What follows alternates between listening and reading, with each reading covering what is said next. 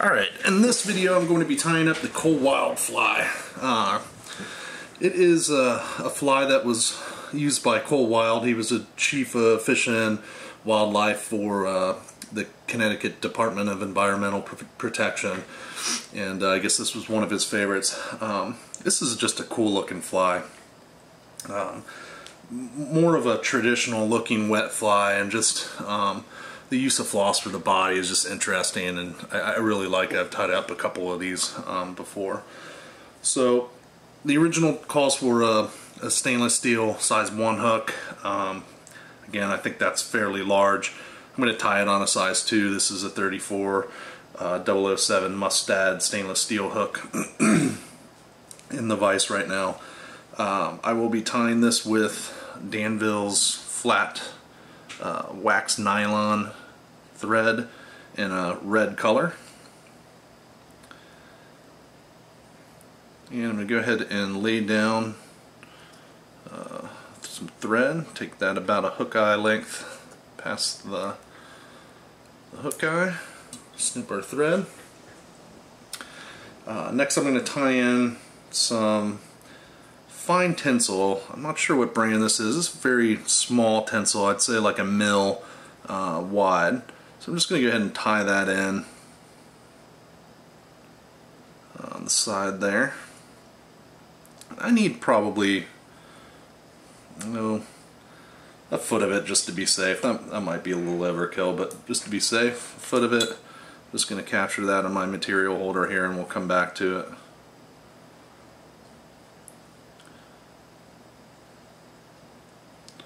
The next material it calls for is a fluorescent green floss, and I've got this kind of fluorescent green floss here. Again, I'm not sure what brand. I'm probably going to pull off 2 feet or so of that. Just go ahead and cut it off. Makes it easier. I'm trying to do this with another bobbin.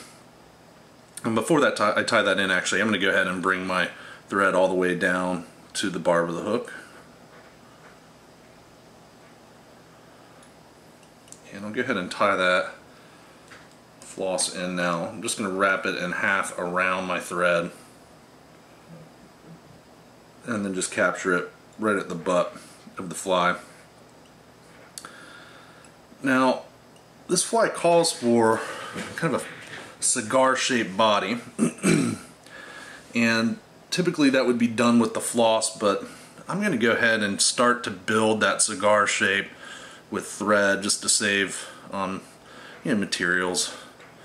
So I'm going to advance the thread back and forth, but just stopping short each time. So not quite to the end where I started, at the back of the hook or at the front of the hook. And we're going to do that several times just to kind of fatten up the body before we move to our thread. I'm sorry, our floss. It's just easier to do with thread, I think, than it is the floss, and thread's cheap. Floss can be expensive, especially if it's silk. So you can see I'm starting to build up this fatter body, and you kind of just want to continue to build up that center section almost into a cigar shape. So you can see it requires a fair amount of thread. It certainly would require a decent amount of floss. Okay, so once I kind of have the general shape down, I'm going to take the thread all the way back down and then all the way back up, just to give that kind of smooth transition. And again, I'm going to take that probably about an eye's length behind the eye. Now I'm going to take my floss and start to wrap that. You have to be careful with the floss, because if you snag that hook tip, it'll start to fray, particularly this floss. I don't think this is very high-end floss. But I'm going to just start to wrap that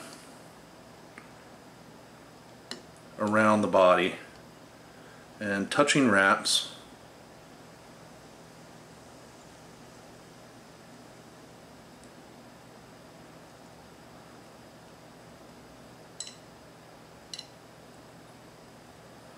If it starts to come unwind, just come back, take your time.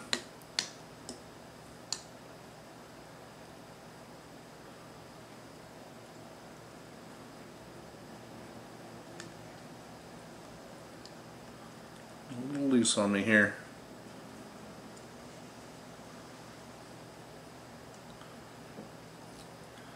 Just take your time, it's not a race.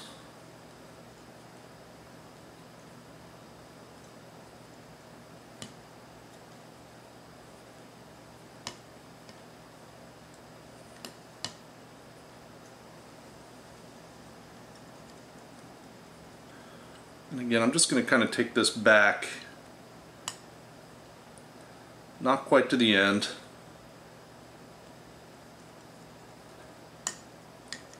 And then when I move forward, not quite all the way forward.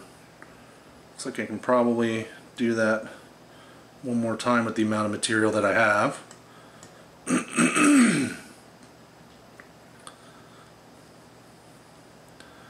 So you end up with this nice, fat, kind of cigar-shaped body. Now I'm going to go ahead and proceed to move forward and capture that floss with my thread.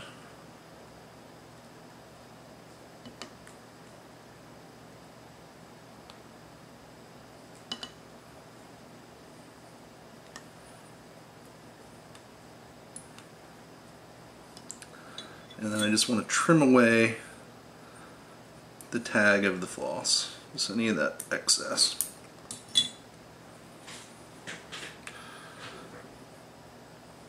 So you can see there's some frays there from the floss, just trim them off. Not a big deal. Next we're going to advance our tinsel forward. So these should be nice, kind of wide wraps. Try to keep them even. Just adds a nice little flashy accent to that body.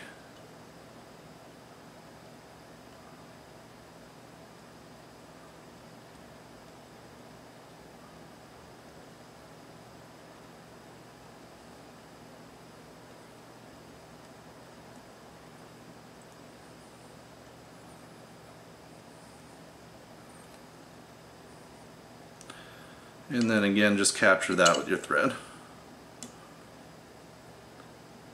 And then trim your excess.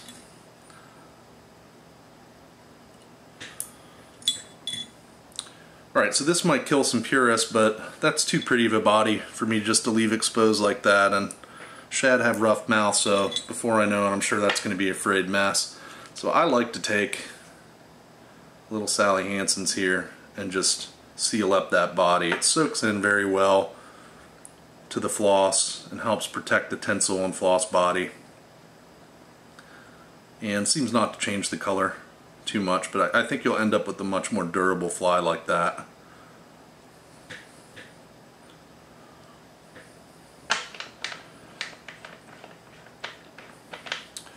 Alright, the next material we're going to tie in is a white hackle, and the instructions say to tie that in wetfly style, so to me that says like a throat.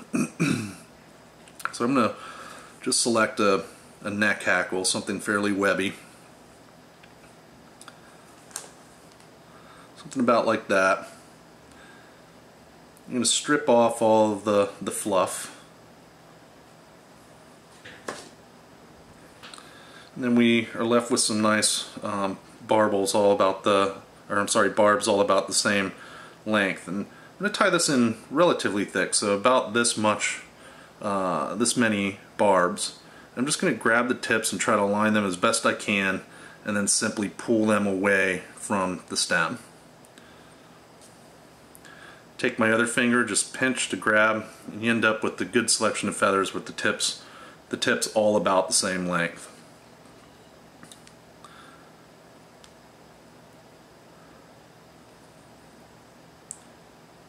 Now we want to tie in the tips about the length of the bend, not too much further.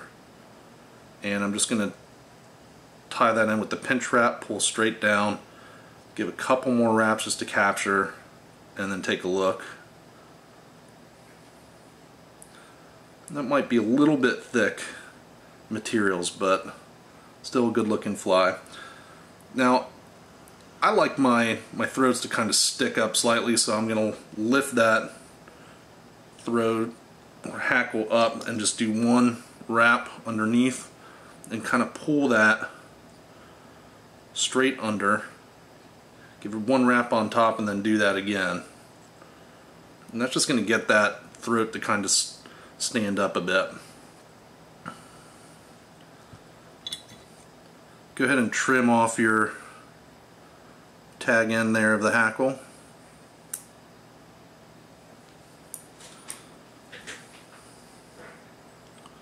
Just a few there.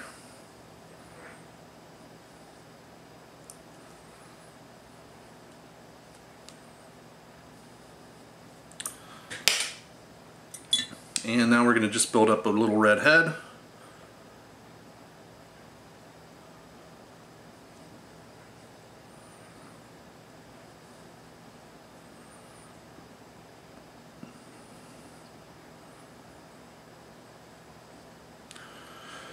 And give it a whip finish.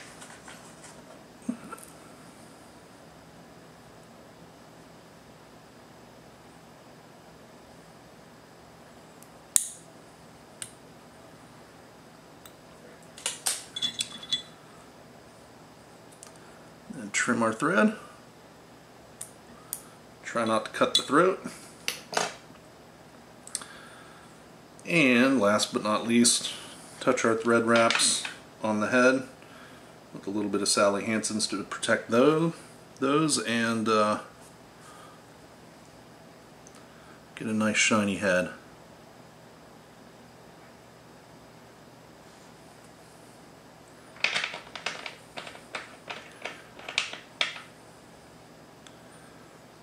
And that is the cold Wilde Fly. I just think that's a great looking fly. Can't wait to try that on the water this year. I hope you enjoy it.